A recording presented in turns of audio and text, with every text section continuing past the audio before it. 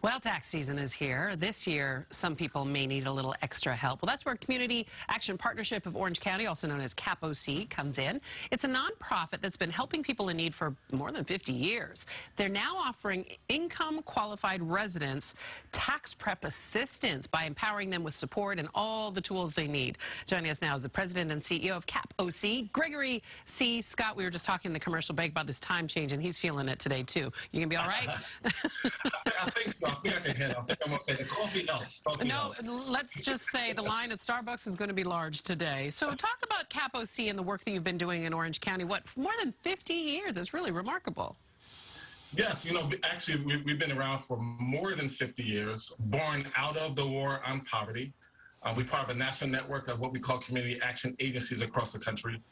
And during that time period, a lot of advocacy was around poverty and racial justice. And the response from the administration during that time was Community Action Partnership. So we've been in Orange County for over 55 years.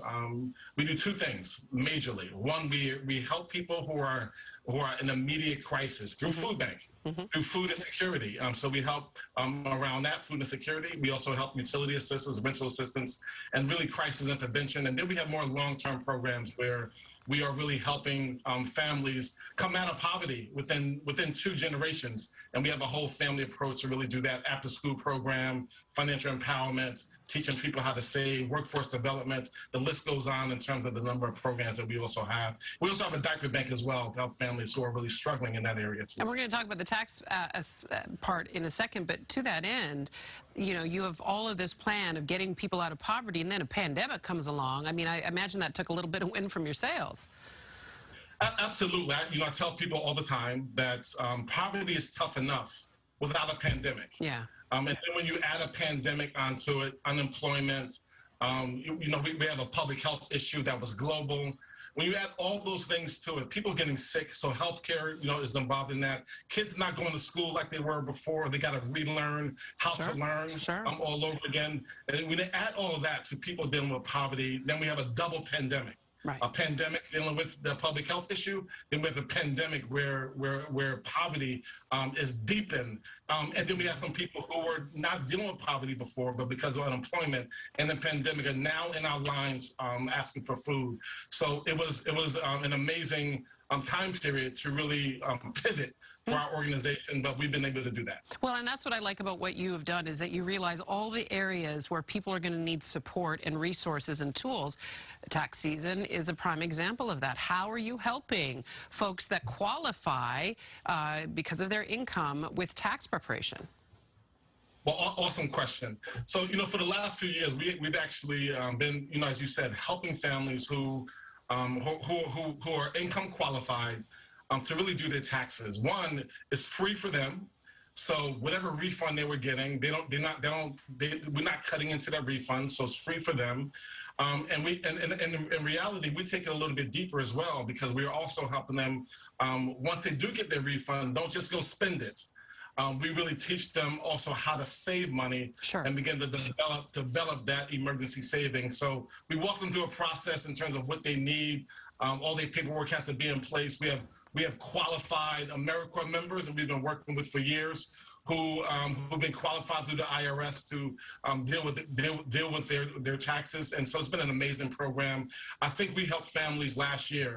Over $1.8 million went back to families in Orange County. Wow. And so that's a major game changer for a lot of families. How do they apply? Obviously, you need to be an OC resident in order to qualify.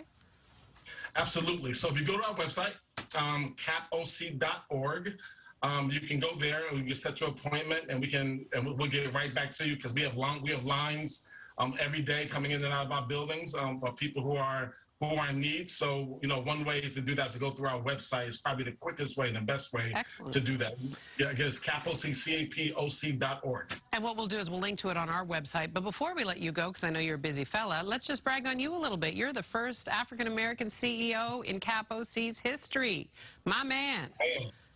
Well, yeah, it's something I'm very, very proud of and very excited about. But the mission really hits on everything I care about and all the values that it has in terms of really helping people, giving back to the community.